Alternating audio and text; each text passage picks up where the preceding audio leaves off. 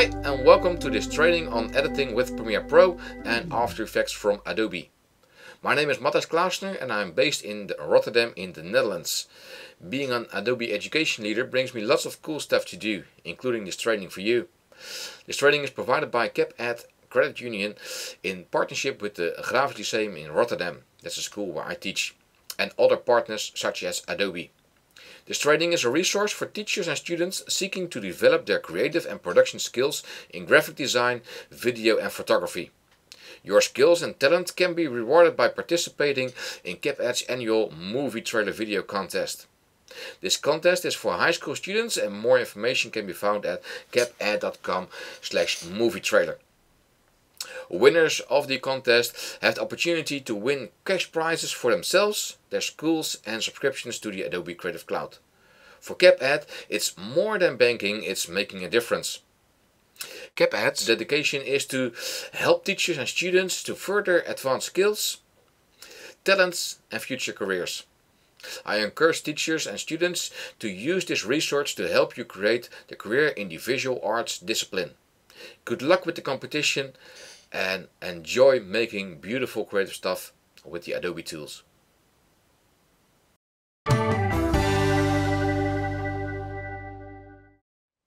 So let's get started. Actually, we're going to start with the boring part of this demo. It's boring because, well, we're going to organize our files first before we're going to get started with editing. It's best to make a structure like this, for instance, to get your things started. Make a file structure within a folder. In that way, Premiere Pro will always be able to find your files and it won't get messed up. So make a folder structure somewhat like this to get your edits in a folder, your After Effects files in a folder, images. Media is the folder where I've got all my video files for this demo. In here, music, research, sounds. You can add a voice-over folder if you'd like. Make a structure that's convenient for you, but please do make a structure. And then get over to Premiere Pro and make a new project. All your edits that you're going to make within Premiere Pro will be placed inside the edits folder. In my case, so everything I do in Premiere Pro will end up in the edits folder. So this is a commercial about a bully. This is version 3 already in my case, and I'm gonna go to the location in my editing folder, and there's edits. So here are all my Premiere Pro files. Choose, and the rest standard options are okay, so I hit the OK button and the Premiere Pro interface starts up. And important to know is that this is the workspace of editing in Premiere Pro CC 2015. So we're going to import our media files, which are located in the media folder in my folder system. There we go. And all these files I'm going to import into Premiere Pro. Premiere Pro is going to run through all the files if there are any errors with them. Probably not in this case. And I've got all my files in the Premiere Pro project bin in the left corner of my interface. And I've got them organized in scene order. So I'm going to start with scene 1. So I'm going to open up scene 1 with the kid. There are 2 shots with the kid in the frame and several shots of the toy car which you're going to use. Let's have a look at our first opening shot. With a double click on the shot, I'm opening up the first video, and I think this one is pretty cool. So you can see him playing with the car. Vroom vroom. So let's get his hand out of the frame. Make an in point with this mark in button or the I on your keyboard. Hit the space bar to play again. There we go. Hit the O on the keyboard or the mark out button and drag your video onto the sequence. This makes a sequence with the right aspect ratio, the right frames per second and stuff. And now we've got two videos, one source video and one program monitor. This is your output, so this is what your video is gonna look like.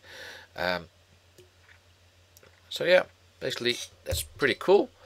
Hit the down arrow on the keyboard to go to the end of the sequence, and let's have a look for another shot where the kid is playing with the toy. So I know this is a little bit chit chat with the director, so I'm gonna open up this shot, double click, and let's see where we're gonna start.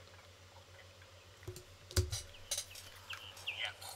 Then but can you try that? Try doing that on your own. That's awesome. There we go. That's awesome.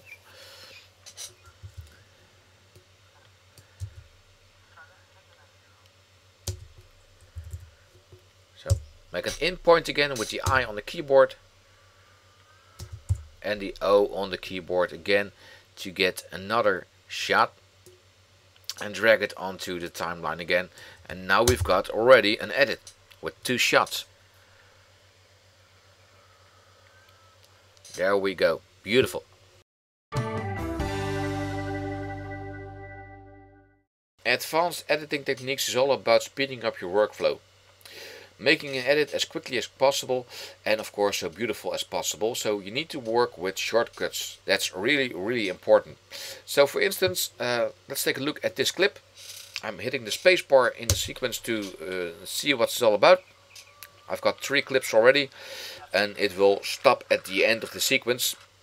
And at this moment I want to search for a clip where the car hits up the driveway and stops. So I'm hitting the spacebar in this window, hitting the L button on the keyboard to speed up the playback, L again to make it even faster.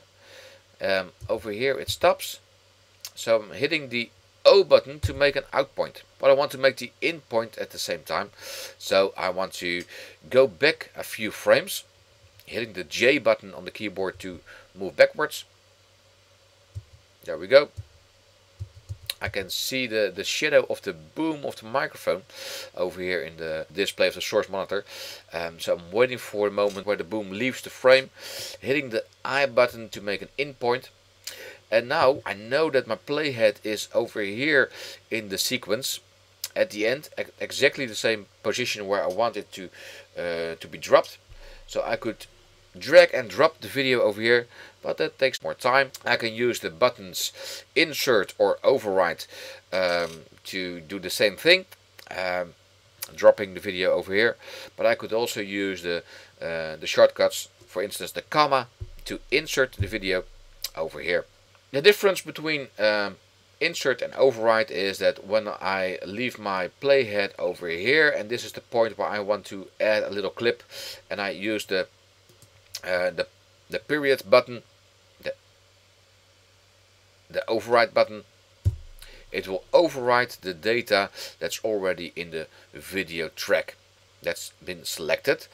So most of the times that's not that convenient, but if you want to override, you could use the period button. In this case I don't want that to happen, so I do a command Z, hit the down arrow on the keyboard to go to the end of the video, and take a look for another clip where I see the bully, the driver of the car. Double click to open it, and I like him acting like this, him being really a bully. So I'm hitting the O button to end over here, and going backwards with the J, spacebar, make an in point, and hit the comma key again to add the video over here. So now I've got this at this moment in time.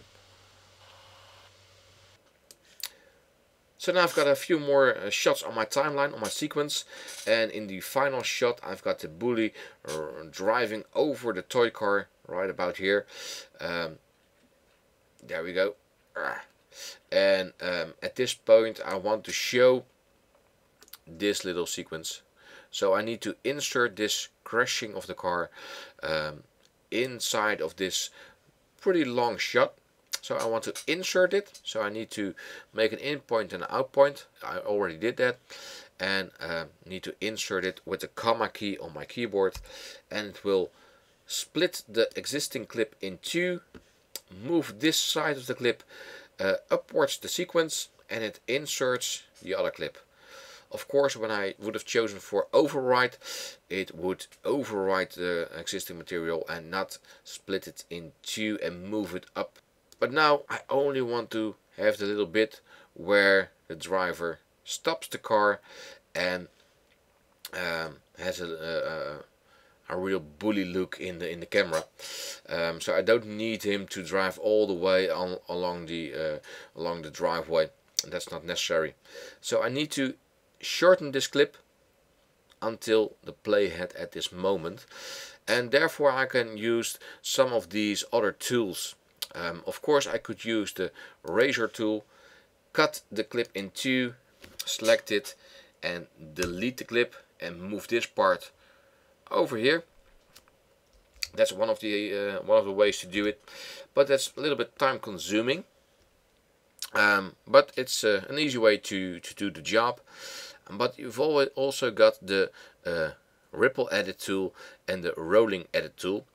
Well, the ripple edit tool does this thing. So you click on the cut and drag to the playhead, let go of the mouse button, and it already moves the rest of the clip towards the cut. And there we go. And that's a really nice way to shorten the clip and move everything aside. For instance, when I want to shorten this little clip over here and do the same thing, drag and drop, and it will move the whole of the existing sequence to the cut. So it's really easy to use these clips instead of shortening it with the black arrow, selecting all and moving it until it nicely snaps to the cut. The rolling edit, which I'm now pointing at, does a bit of the same thing, but slightly different. Let's select the cut with the rolling edit. I'm gonna zoom out so you can see what the difference is, and I'm rolling upwards the clip or downwards like this, and it only changes these two clips which I'm selecting at the moment. So it will change the final frame of the left clip and the first frame of the right clip, but the length of the total of the sequence will stay the same. So that's pretty slick.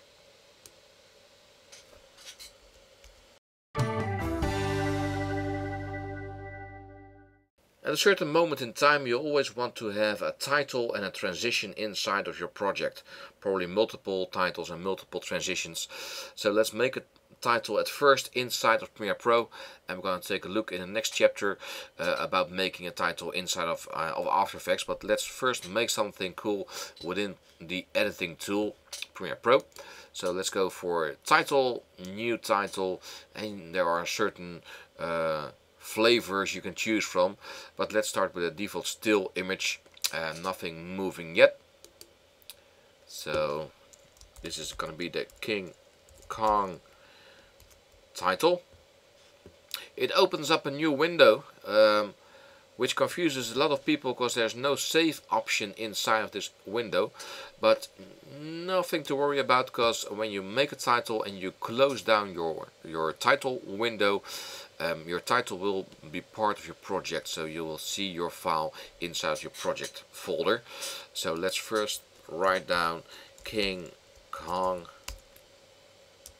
select all the text, and there are multiple title properties over here which you can alter, or just start with a title style at first. There are several title styles you can choose from. Let's see what is something that comes close to what I want to achieve. Maybe this one. You can alter the colors of the gradient later on. Well, let's have a look. Let's make a linear gradient with a gray tone. and a more slightly black one. I like the outlines, the strokes around it. The outer strokes are yellowish. Well, let's change the font as well, and all based on the title style that I've chosen at first. Let's make impact. That's a nice one. And now when I close down this this title window, it will show your title over here, King Kong, and now you can select it and drag it onto your timeline, and it's got a default length of 5 seconds depending on the properties within Premiere Pro. Standard is 5 seconds, and of course you can make it longer or shorter, whatever you'd like, by dragging and dropping the end or the beginning of the title sequence. So that's one thing, King Kong. But maybe I want to let it fade in. Well, I can snap it to the other clip and go to the effects panel, go to the video transitions, and there are lots of cool video transitions to choose from. The one highlighted in blue is the default one, which we use most often. Well, there are lots of nice ones and horrible ones to choose from. Let's stick with the cross dissolve. I'm gonna select it and drag it right between those two clips and release it, and it will show the transition right over here, and it will directly play back in the program monitor, and there's King Kong. Pretty cool. Maybe I want to do some animation with this title, so I can use some effect controls, open them up, and the way you animate within Premiere Pro is exactly the same like you would do in After Effects, only a little bit more basic. So let's say it's got a slight zoom in, and that's depending on the scale. So I'm gonna highlight, or I'm gonna select the toggle for the animation, little stopwatch icon, and it will drop a keyframe inside this little mini timeline, if you will. And I'm gonna let it start from here and go to the end of the timeline, of this mini timeline, and zoom it or scale it a little bit bigger, like this. And now you've got this result. Of course, I can see the title is not really in the middle of the window. I can always open up with a double click the title again, select it with the black arrow, and set it in the center of the screen,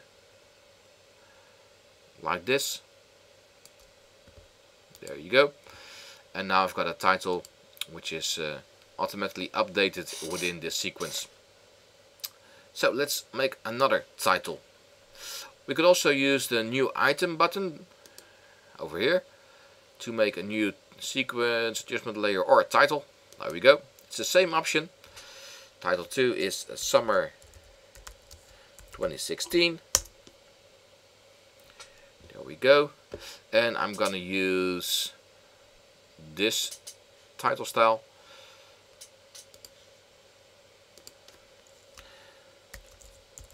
Summer 2016.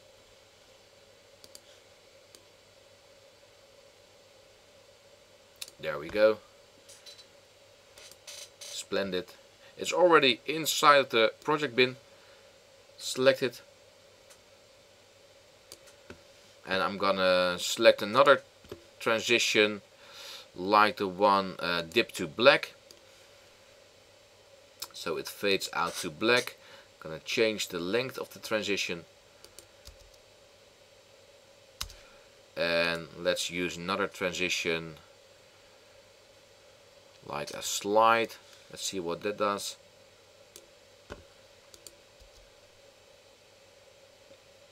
There we go. And let's fade it out again with a cross dissolve or a dip to black, or whatever you like. So this was a part about making transitions and titles to your sequence. Make sure your edit has got some titles and sequences that are really nicely designed, and really make it happen. So now let's do some grading and some color correcting within Premiere Pro. Of course, you've got a speed grade installed as well from the Adobe tools, which is totally awesome if you want to take it to the next level. But Premiere Pro can do a lot of things itself concerning color correcting and color grading. So let's have a look on this little edit that I've got over here. You've got the effects panel.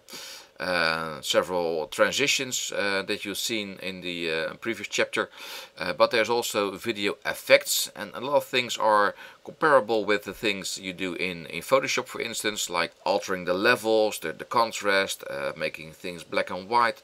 A lot of filter effects within Photoshop are here as a video effect as well. So a lot of the terminology is the same, but I want to do some color correcting, and there are a lot of things inside of there as well. And a really powerful way to color correct is the three-way color corrector. Well, there are several ways to add such an effect to a clip. You can drag and drop your clip from the effects bin onto your clip in the timeline. There we go. And now it's in the effects controls, right underneath all the effects that are already on the clip. The three-way color corrector is added to that list, and you can alter the shadows, the midtones and the highlights, and a bunch of other stuff way below. So dragging and dropping is one way. I'm gonna delete it with the delete key on the keyboard, because you can also double click on the clip and it will get your effect on the clip. Let's delete it again, because the final step to do it is drag and drop it on your effect controls panel, and it will add your color correction over here. So 3 ways to do the three-way color corrector. But I'm going to do some color correcting not only on this clip, but on a bunch of clips. And most of the clips ask for the same type of color correction, because everything is shot with the same camera on the same day. So probably you need to have the same color correcting all over again on every single shot. When you drag and drop your color corrector on one clip, you need to redo the color correcting again and again, or copy and paste it again and again. And that's a bit time consuming, especially when you decide, well, it needs to be a bit more warmer or more colder on the entire video. Then you've got a lot of things to do. So maybe it's better when you've got more clips, when you've got multiple clips, to work with an adjustment layer on your video track in your sequence. So let's go to the new item from your project bin, and there's the adjustment layer. An adjustment layer is basically absolutely nothing except, well, it's a clip that you can place on your timeline with the exact aspect ratio of your sequence if you don't alter it. In this case it's okay. And then you can drag and drop it on a video layer on top of the thing that you want to adjust. You can already see that the basic setup is longer than the clip that I want to alter, so I can span it over multiple clips. And now I can add my color correction on the adjustment layer over here, and it will color correct everything that's underneath. So let's go back to the effects panel again, double click the three-way color corrector, and it will pop on the selected clip, the adjustment layer in this case. And now we can do some easy color correcting by hitting the master checkbox and start dragging it. Now the shadows, midtones and highlights will all be color corrected in the same color that you want to do. So maybe a bit more warm or cold, or whatever type of color correcting you'd like. But I think most of the times you want to have a bit more red in the shadows, for instance, and do something different with the midtones and the highlights to get the right flavor in your image. So let's deselect master, and it will reset all the color wheels. And just let's say, well, we're gonna make the blacks, the shadows, the dark parts of the video a little bit more blue, so it gets more black. And let's take the midtones and the highlights to a little bit warmer color, more red inside. And now when I hide my video layer with the adjustment layer, you can see the difference between both of the clips. So without the adjustment layer it looks a bit colder, It's a bit more blue inside of the frame, and with the adjustment layer everything is a bit warmer, is a bit more reddish than before. We can do some several other things as well. Maybe make the blacks a bit more black and the whites more white by dragging this little anchor on the input levels a bit more to the right to make black more black. And we can do the same thing on the opposite side with the whites.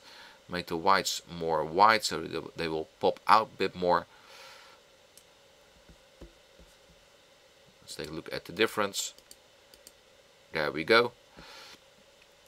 We could also take a look at the saturation and maybe make the master saturation a bit more higher so all the bright colors pop out a bit more.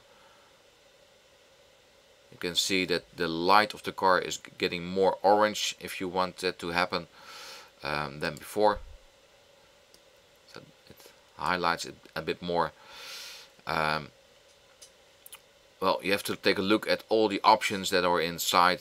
You can do lots of things to get the right color, and it will do the same thing on all the other clips. So here, before and after. Before a bit more cold, now a bit more warmer. It's sunny, it's summer. There we go, and everything is basically the same.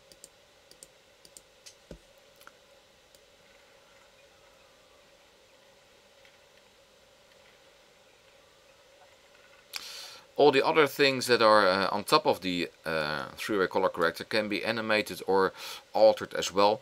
Maybe you want to, well, we are a bit happy with the color correction, but maybe it's a bit too intense. And then you can also go to the opacity of this adjustment layer and make it semi-transparent, like this. And now it's not that over the top like before. So that's a good way to temper the adjustment layer a bit. It's especially important when you shoot in RAW video. Most of the times you will shoot in RAW on your DSLR camera. Then everything will be grayed out. It will be really flat, so you need to color correct, and a three-way color corrector is a great way to go. So enjoy color correcting. So let's do some green screen magic. The case in this little demo is that I've got two images, well, one green screen video and one image of the lovely state of Idaho, and I've got a sequence as well. So the thing is that I want to have this young lady on top of this image, and the green screen needs to be transparent. So first of all, I need to drag the clip that I want to have on the background of my my video on video 1 in this case, and go to the effect controls to position it more properly. So I go to motion, alter the scale of the image a bit like this, and move it a bit aside like that. Okay, and I want to have the young lady over here, so I need to drag her on top on video track 2, and of course you can do the green screen action inside of After Effects, which is terribly easy as well, but when Premiere Pro does the trick, why should you go to another piece of software when it can be done right from out the effects panel, the video effects, keying, and there you will find the ultra keyer, and that's a really powerful keying option right within your favorite editing tool. So click and drag on top of the lady and nothing really happens. Apart from that, the ultra key has been added to the effects inside of the effect controls, and right now it's set to default keying on black. Well, that's not the case. We've got a nicely lit green screen footage, so everything is a really high quality, nicely lit, even background. So when I click the green pixel over here, it will magically disappear and everything will be transparent, and well, you've got a really nice picture as it is, so you don't need to alter it when your basic footage is really nicely lit. So of course this is really high-end video stuff from my friends at hollywoodcamerawork.com. See the link for the footage right below this video. Of course we can alter the options like the matte cleanup and stuff when you have less quality of video.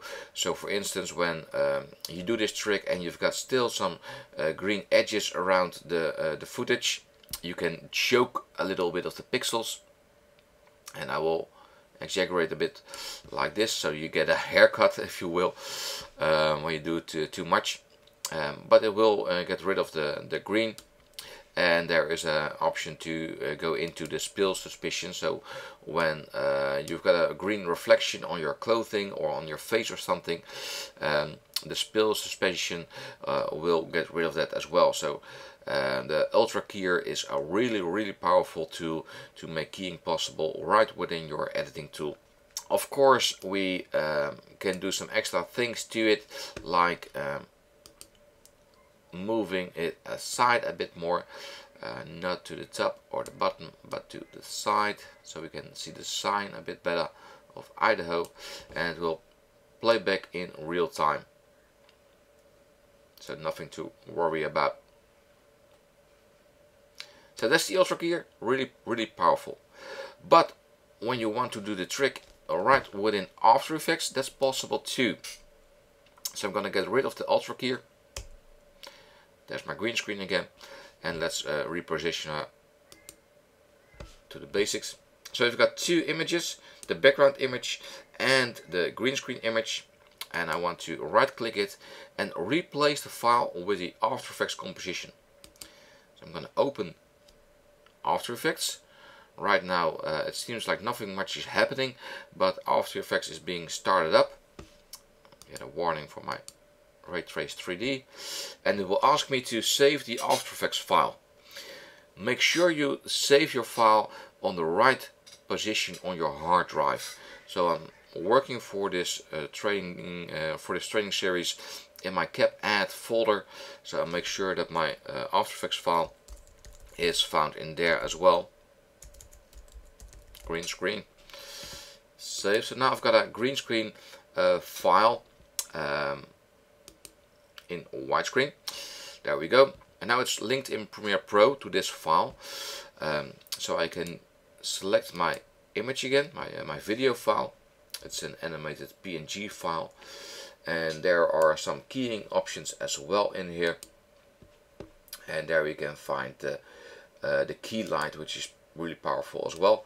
So I'm going to drag it on top of this layer and select the green color as well, and there you go. Now you've got the same thing inside of this this file.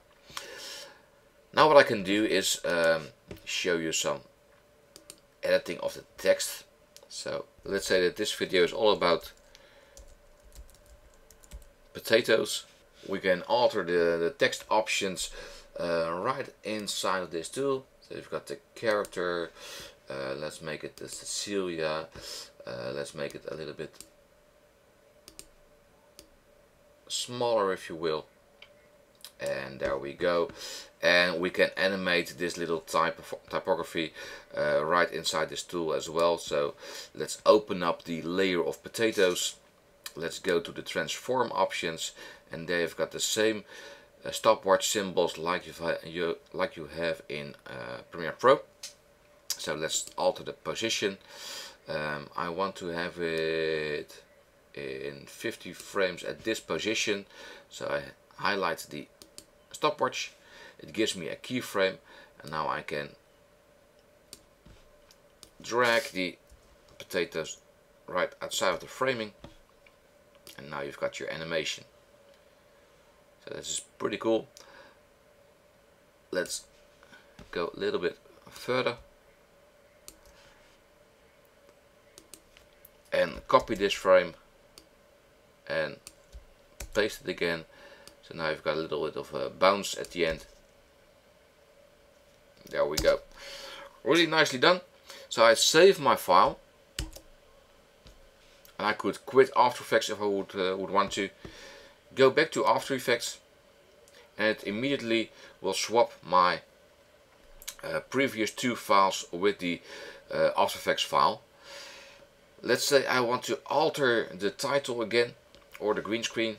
I don't go for replace with After Effects composition now, because I already have an After Effects composition.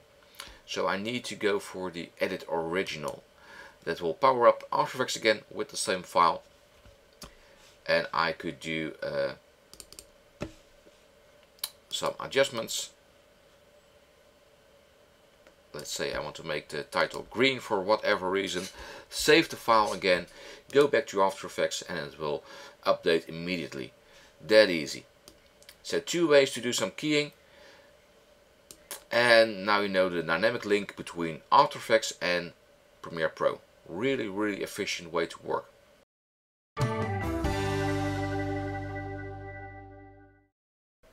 So now we know that After Effects is really cool. Let's go back to After Effects one more time. So right click the clip that you were working on, and then go to Edit Original, because this clip is already an After Effects file. Edit Original. It will power up After Effects again. And now I want to go into some 3D action. In order to go 3D, we need to make 3D layers, and we will do that by clicking on the 3D layer option right over here.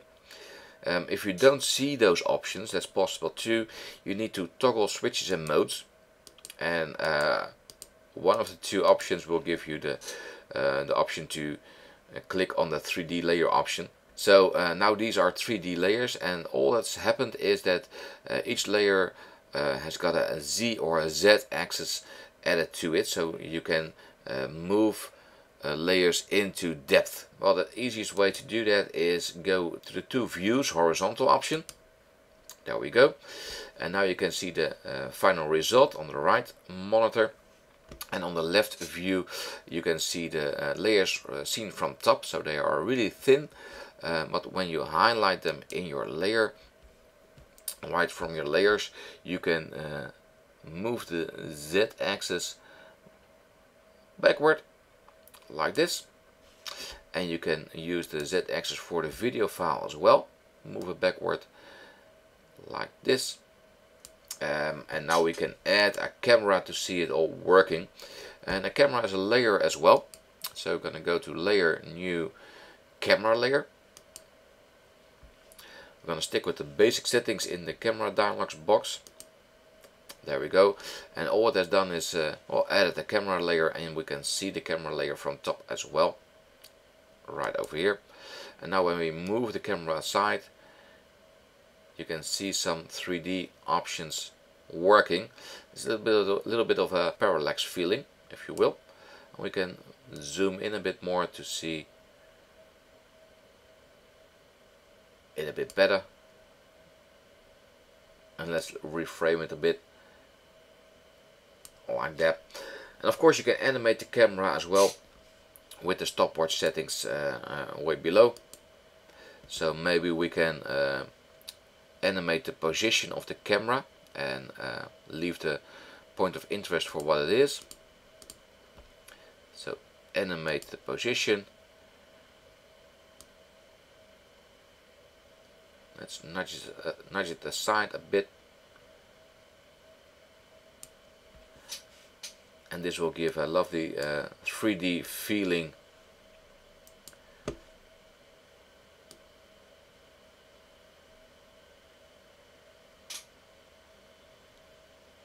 Just like this. And this will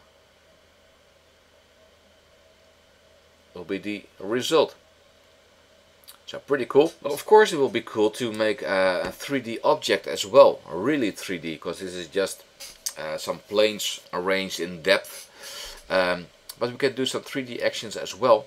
But in order to get those 3D options, you need to alter your composition settings. So I go to Composition Settings, Advanced tab, and we need to get rid of Classic 3D and go to Ray Trace 3D, and that will give some more options for really 3D, a bit of modeling in 3D inside of After Effects.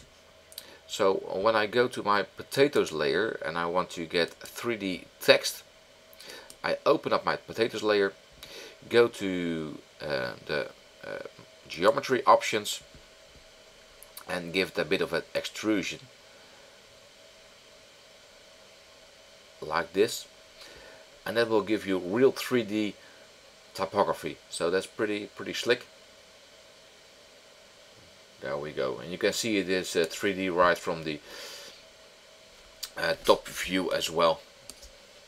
So when you save your file and go back to Premiere Pro again, you will have the updated result. Pretty cool.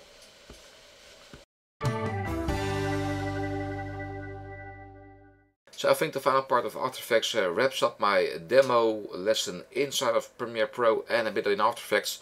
So I'm ready to export my file to a video file and share it with you guys on YouTube. So how do we export a sequence from Premiere Pro to a video file which you can upload elsewhere? So let's go to File and Export and then choose Media. Make sure you've got your sequence selected. You can see the blue outline around my sequence at this moment, so this one is selected. When I choose another panel and go to File, Export Media, it will be grayed out. So make sure you've got your sequence selected so you know this is the part that we're gonna export. So File, Export Media, there we go.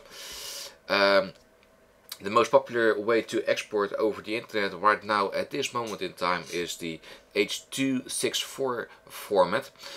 So this is my basic setup for exporting to YouTube. If you need to save it in another file format, please be my guest. I'm going to choose for the H.264, which gives you a nice detailed result with a minimum amount of MBs or gigabytes. So that's really easy. So that's, in my opinion, the best way to go. And then you can choose your preset. Well, I'm gonna upload my file to YouTube, so I'm gonna search for a preset which is a YouTube preset. So I'm gonna go for the 1080p HD format on YouTube. There we go. I think the rest of the options is in order. Of course, I'm gonna give it a name. Final lesson. Export.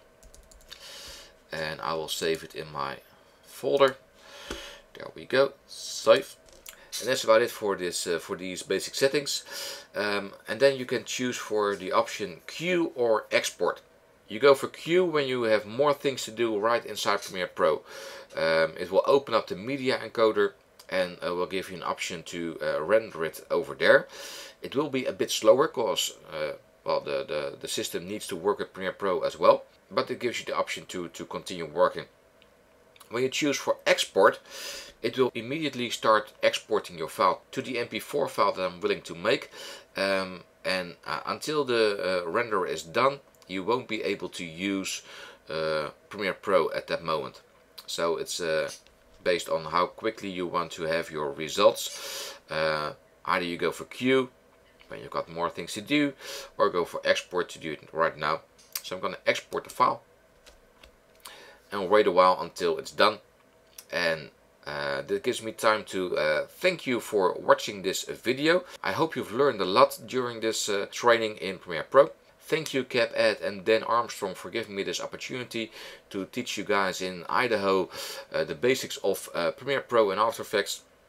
And of course thank you editstock.com and HollywoodCameraWork.com for handing me some footage to teach upon. So thank you and bye bye, and of course good luck with the competition.